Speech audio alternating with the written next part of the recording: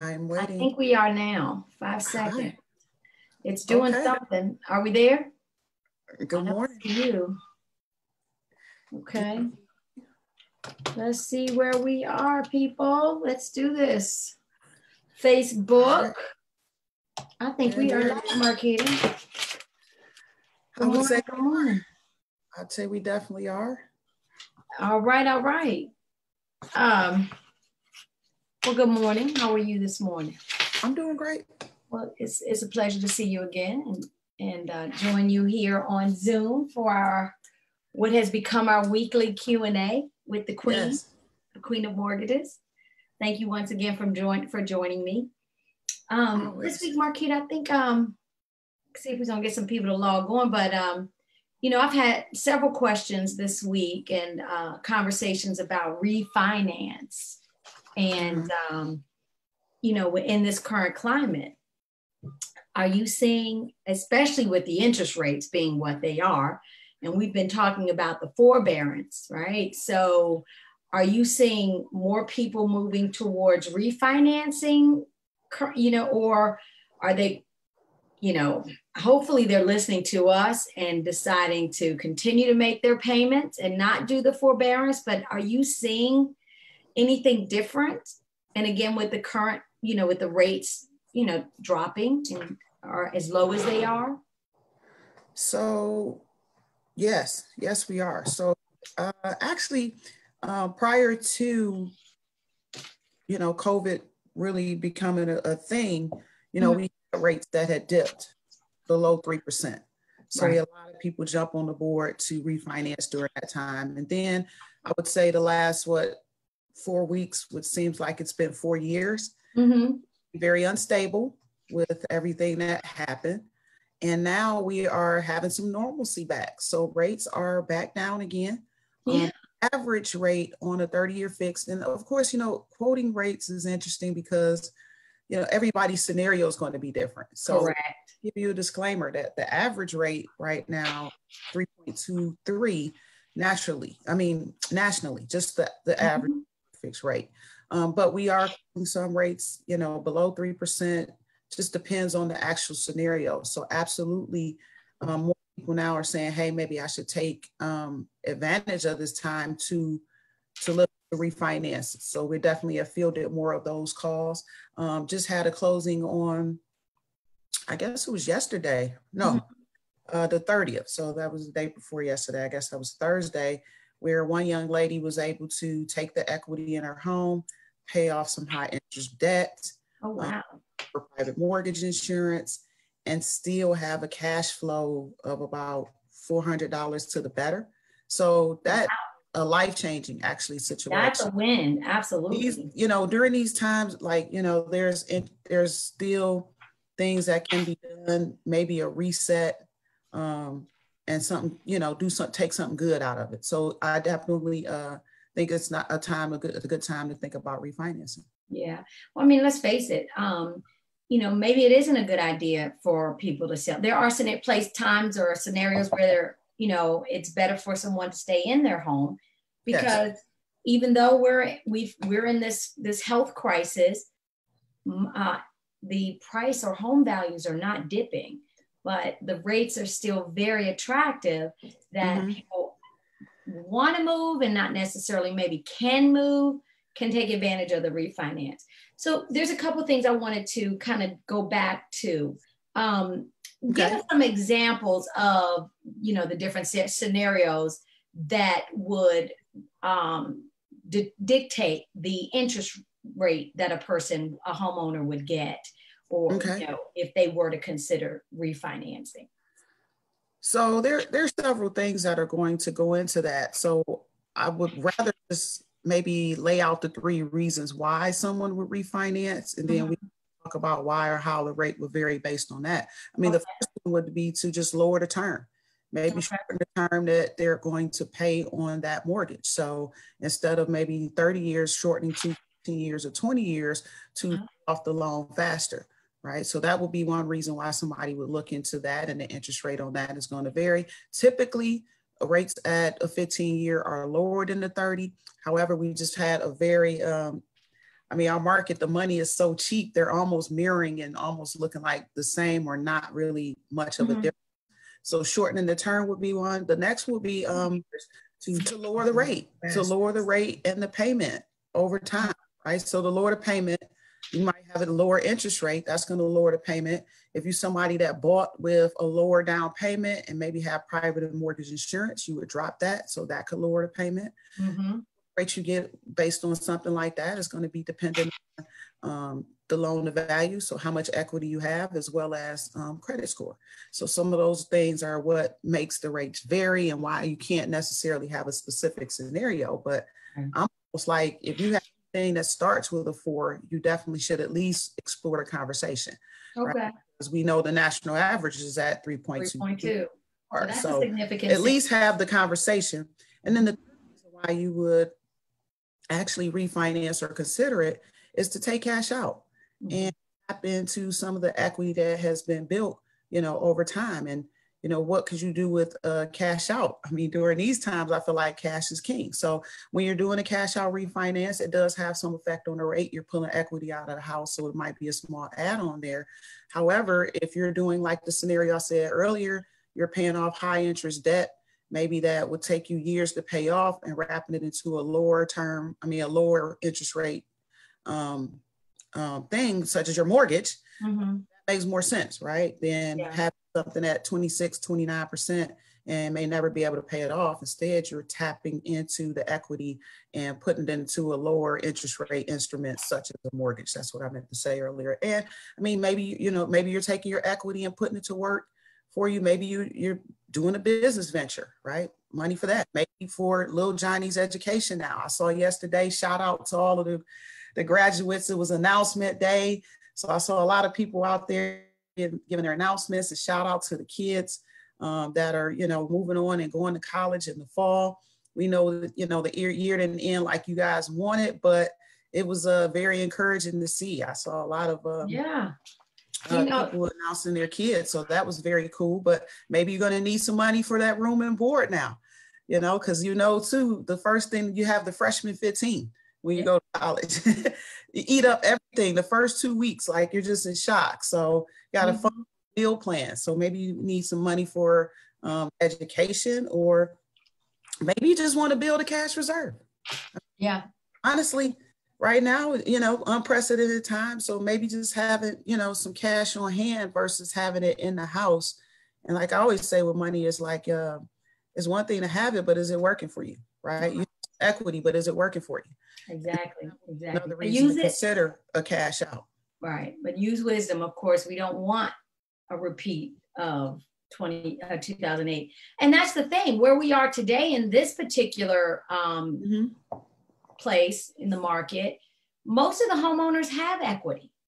So, this is correct. It is an opportunity for them. It's not like, again, which is a clear indication that this is not like 2008, where people use their homes as ATM machines. And when the market dipped, they had no equity and they had no choice in a lot of scenarios, as we know how that played out.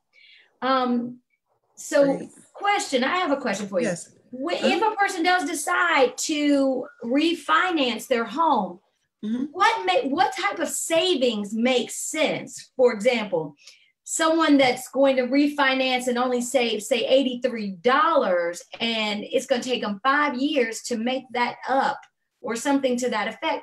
When does it make sense as far as the savings? When the person is deciding whether to do this based on their scenario, what makes sense as far as a savings and how long to recoup? Because let's face it, there are closing costs with a refinance. You are purchasing your home again. But there are some savings in doing that versus purchasing it.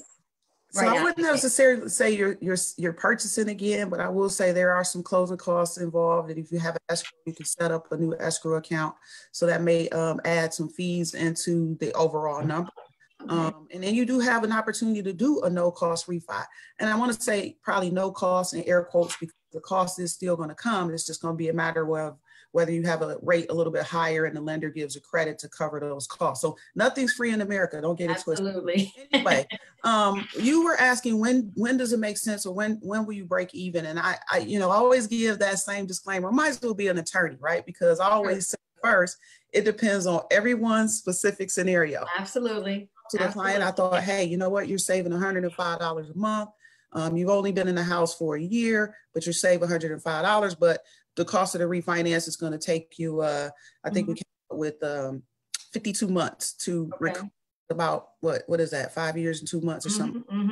My math is totally off. 4 years and 4 months. So I was kind of like, really not, if it was personally for me, it's a no, but they're like, hey, we're in it for the long haul. We're going to live here more than that time frame. And we do feel like this is the bottom line rate that we could ever see. So we're still going to move forward. And it did create some, there was an opportunity to, skip one housing payment. So that created some cash flow in their budget as well. Because when you refinance, you end up having, one payment off. And it's not that is off. It's just when you close, mortgages are paid in arrears. So you have that month where there's no payment.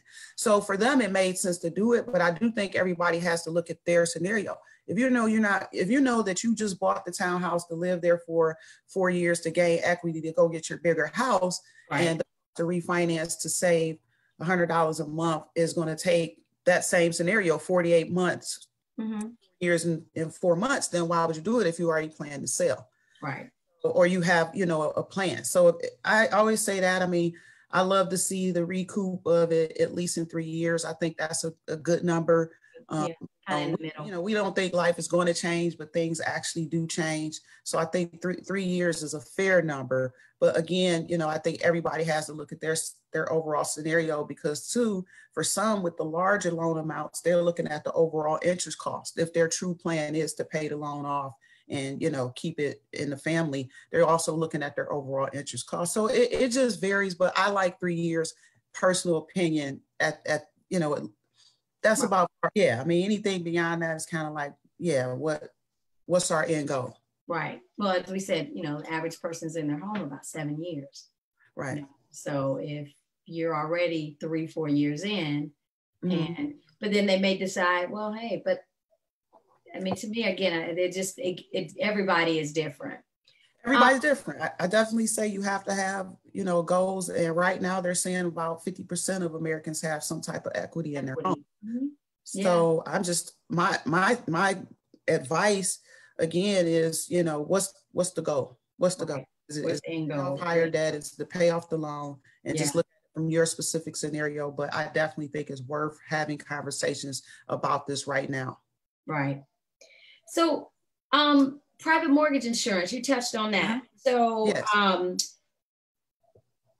the private mortgage insurance, can you elaborate on that? Because when they go to refinance, sometimes, I'm going to say if they don't have the 20%, is there an additional fee that the homeowner borrower is going to pay? Or are there certain criteria with that with a refinance? Yeah, exactly. So if you don't have the 20% equity in to drop private mortgage insurance, if you're currently paying that, then you would we would reinstate the mortgage insurance. It would still be there, it'd just be at whatever that clip is based on that appraised value. So if you don't have enough equity, then you would still have the monthly mortgage insurance. The number would be adjusted. And some companies are like, actually, if you have the mortgage insurance with them already, they're transferring it over onto the new loan. But the factor might be a little bit different. Right. So still not a reason not to actually do it. It's just obviously the savings won't be as great. But again, what was the scenario for wanting to do the actual, refinance? So again, just looking at the overall cost. But dropping private mortgage insurance on FHA loans is pretty costly monthly. So just that alone for some people, if they just keep the same rate, but they have the equity, is enough to create the cash flow that they want to see to So definitely something to look at. Even as $150, $200, that's $200 that maybe you could put to work for you in an investment or start a business or whatever you're trying to actually achieve. So I would say, yes, smart homeowners should be having a conversation about refinancing their mortgage, whether it be with me or, whoever they're actually working with. At least, take a look at it, because what I'm just seeing right now, I mean, we're in the middle of something, we're just unprepared. And I'm like, if I'd have known what I'd have known, then I might have looked at taking some equity out of my own house and sitting on it, just on cash. Right. But that's, just because, I mean, who was going to predict was staying closed, cash is king. Absolutely. I agree. So again, going back, those of you that are in a 4 or better, please have the conversation. If not with the queen, your lender, your mortgage company, someone, to see if in fact you qualify for the average, at least, or at least something that would save you some money. Would you agree to that, Marquita? Yeah, I definitely would. And I said this week we were not going to talk about the elephant in the room, which we have, up to this point, we have not. And I probably won't say it, but I am at least going to bring it up, that you still need to be currently employed to tap into the refinance, and no loans can be in forbearance to actually do it. So you can't do a refinance if you put the loan in forbearance, or you have other loans that are in forbearance outside of the student loan stuff, which they have several different reasons why somebody will be deferred or forbearance. So that's just something to know. I'm not going to talk about the elephant anymore. We're just seeing and watching the data climb. At the end of the day, we think about 15% of people are going to be in that. And at that time, you would not be eligible to do a refinance. So got to be employed. Absolutely. And got to be employed. Correct. And, and I know we touch on it every week, and I am again, but please, guys, please talk to someone. I don't know if I mentioned this. I don't think I did last week, but I had a call from someone that said, a friend told them that they should probably go ahead and take advantage of this forbearance. They're selling their house, and at least they can save some money. But again, to reiterate what Marquita has been sharing with us, guys, that, like she said, there's always a cost.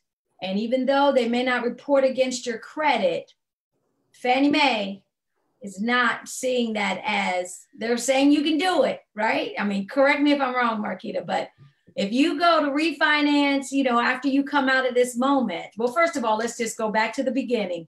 If you do a forbearance 3 months, 6 months, a year, whatever, just know that money will be due. They're not tacking it on the end of your loan. And if they say they are, get it in writing, because basically it will balloon when it's time to make that next payment. So all that was, the forbearance period plus that next payment will all be due, whether it's 3 months, 6 months, or a year. And you will not be able to purchase a home or refinance in 12 months at least? Because I don't know. We're still looking for, we're looking for forward guidance on it. I mean, we don't have the exact guidance, so I don't want to just frivolously speak, but I know you will be impacted with trying to have future financing getting done. And, you just keep saying, hey, it's a forbearance, it's not forgiveness. They doesn't mean free money, guys. They have a succession of plans that they think about, that they're saying they might go through. Like, first, if you don't have the balloon, then can we come up with a payment plan? And then after that, is it the possibility of tacking it onto the back? And some of them have said that. Just make sure that, again, get the information in writing. I don't care what Jane, operator number 677, said on the phone. Then just make sure you look at it. And then I feel like, this could be just an underlying issue. Like I said, I don't want to beat a dead horse. If you can make your payment, it's a reality. It is. I know. It have all of your options available to you. Exactly. So the lady was going to sell, and I'm assuming she probably was going to look for financing forward to buy something, but she was just going to put the house in forbearance just because her friend said so. Right. And my theory is, if you can make the payment, make it. Don't just jump on the bandwagon because we hear that in this CARES Act that, hey, they're going to do this, no questions asked. You can do this forbearance. I am passionate about it because, I keep hearing it, and I just don't want to see people put themselves in a situation and then, ignorant. Ignorance is not bliss. And honestly, do your research. But if you are in a situation and you need to do it, you know, you can do what you got to do. But again, you know, just know that at the end of that period, it's all going to be due, unless like that's a huge possibility. In writing otherwise. That's a huge possibility. There's there's always unintended consequences. And it's like, if somebody can at least give you a heads up on what those consequences are versus being blindsided, then just, you know, just heed the advice. That's what I'm thinking. Yeah. So, in closing, I'm just going to try to I'm not going to go deep, but I'm just going to go over a few little numbers here. So we're in May. So we've, wow. We got, I mean, here we are in May. I mean, I feel like it blinked, and it was March, and now it's May. Well, this is the information that I want, though. Like, I was like, you were supposed to, you know, give us these numbers. That's what I want to know. Well, I'm going to tell you so far right now, we've got our numbers are up in Prince William. We are not by much, but the good news is we are up since March. So March to April, close of April, we're probably up with about 37 new closed sales. So that's actually good. Again, in my opinion, we're talking, you know, 30 and you know, into March, April, people went under contract and they actually did close on them. So currently, from right now where we're at, oh gosh, I printed off the wrong report. Don't tell me I did that. But nonetheless, our actives have also increased. So we're up on the actives, and, you know, so I'm seeing a slow climb where people, I think with all this pent up energy, I've seen this week alone, I've seen a lot more activity here in Prince William. So can you clarify what is an active? Does that mean a house that's actively? I can ask that question because we get this all the time. So active and active under contract, and they are, to me, those are all actives because they're on an active. An active is a new listing or a listing that just went into our system. Person put it on the market. Now, if you see a status that says active under contract, there are contingencies pending. For example, home inspections, financing, which could, and unfortunately could sometimes, you know, kill a deal, and it's, you know, goes back on the market. So that property is still active in a sense. They have an offer, but they still have some criteria, some things that they need to meet. So you're saying that there's more active listings now, that you've seen a climb between March and April. Correct. Correct. More active listings coming on this week. Absolutely. And again, I mean, if we were in a non-COVID market, we would probably see, you know, even more than what we're looking at currently, simply because, you know, this is the spring market. Everybody wants to put their home on the market. Our veterans are relocating. They're still moving. So there's still people out here looking. You know, just this morning alone, I was in Fairfax, and I noticed that there was 2 coming soon. However, there were in a certain 3 to 4 bedroom. There's about 21 new listings out there. So so do you think that's a reaction of, well, it's the spring market, people still need to sell, and that we're just adjusting that this is our new normal? So it's, you know, if I need to sell my house, I just need to get it done versus. Got to get it done. We'll do what we have to do. Just like, you know, people are ready to go back to work. I mean, we've been in this 2 months now, pretty much. So we kind of got this thing down as far as going to the grocery store and interacting, social distancing, masking up, suiting up, basically putting your masks on, your gloves, your you know, when you're going to show houses, booties. We put special guidelines are in place for people showing houses, you know, for those where it's still occupied, having the sellers to turn on lights, open doors so people can, you know, kind of peek in the closet or the pantry, or go down into the basement without touching, you know, door handles. And so we've kind of gotten accustomed to that for those of us that are still out here moving, you know, doing it, and just kind of coaching your clients through it. So yeah, I think with the pent up demand that this is going to be the new normal, because I mean, who's to say, you know, when we're going to have a vaccine, or when something's going to, you know, kind of lessen this fear, or, you know, this, because I mean, let's face it, it's a hidden monster. We don't know, you know, who has it or who's whatever. We're not going to get into that, but making the proper preparations people getting out there, they're wanting to get back to work. People do have to move. Our military is out there, and we've accepted this as our new normal for now, at least anyway. And the government, I mean, things are opening back up so far. Virginia opens up what, May 8th. So, you know, we've got to make adjustments, you know, restaurants, all that. So we're going to get back to it. So, you know, real estate is still moving. So more active, what other numbers you want to share? So I want to know, I mean, I'm a homeowner. I want to, you know, make sure for me, I'm like, you know, are my value stable? Is the housing market still? Yes. I'm going to tell you, yes. Again, we haven't seen a decline in value. I haven't seen a decline in value. In fact, value's gone up. It has gone up, you know, year over year. And even since the beginning of the year, I mean, I was looking at the, you know, the 4 different counties. I pretty much service, as you know, from Arlington all the way down here to Prince William County. I like to say the southeastern corridor of Prince William County. But, you know, I've definitely, you know, we're definitely seeing prices have gone up since the beginning of the year. I mean, like in January, I mean, there was a huge spike of new listings, you know, and then we saw a lot of those kind of go into closing in March, or, you know, right around that, from January through March, that was good. Then things kind of dipped a little. But honestly, as we talked about last week, I see us kind of pulling back towards the end of third, fourth quarter. I think we'll start seeing that. So where things would traditionally start to slow down around that time, I think we're going to see a new spike by then, because at that point, I'll say the country will be open. Yes. So we'll see that change. And numbers are going to continue to increase. So we are not, there is no decline in our home values. And, you know, so just depending on where your price point is. Okay. Yeah.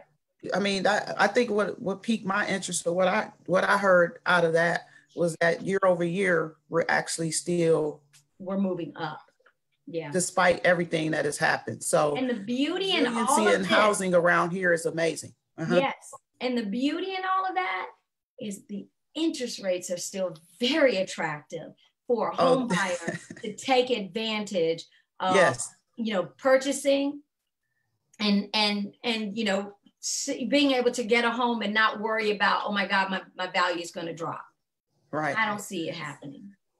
Well, we're forecasted to be in a low rate climate for, you know, quite some time. Yeah. And it's interesting, as Americans, though, I always say we're apathetic. Like we figure stuff is just going to be here forever. Right. Mm-hmm. This is what it is. So I think this at least shows us that there is some sense of urgency. And I do think for the next 2 years, there will be, well, at least the next year, there will definitely be, you know, lower than average rates that will offset some of the fact that the housing prices are higher. So it's going to be a great time. If you're somebody, take advantage, you know, and if it's the right time for you to buy, take advantage. Yeah. Right. And if it's not the right time to buy, look into, you know, have the conversation, and to see if this is a good opportunity for you to refinance. So, and as always, you can reach the Queen of Mortgage, send her a private message, or hit her up here. You've got my contact. I'm happy to share her information, and certainly I'm available if you need me. Again, if nothing else, just for a resource. We're here just trying to keep you guys in the know. And because we want to make sure that we have some educated buyers, homeowners, and that you guys are not caught off guard with a lot of the jargon that maybe you've missed or no one has explained it in depth. So, yeah, jargon, propaganda, whatever you actually want to call it. As always, I end my part just saying, you know, we're going to share the information that's real, relevant, and raw. And that's what's going on in the real estate market right now. There you go. Well, thank you once again, Marquita. I'll see you welcome. Same time, same channel next week. Yes, ma'am. All right, guys, please be sure to share your questions. I mean, we'd love to address whatever they are. Bring it to you live next Saturday. Have a great rest of the day and weekend. Stay blessed. Olivia. I see her. All right, guys.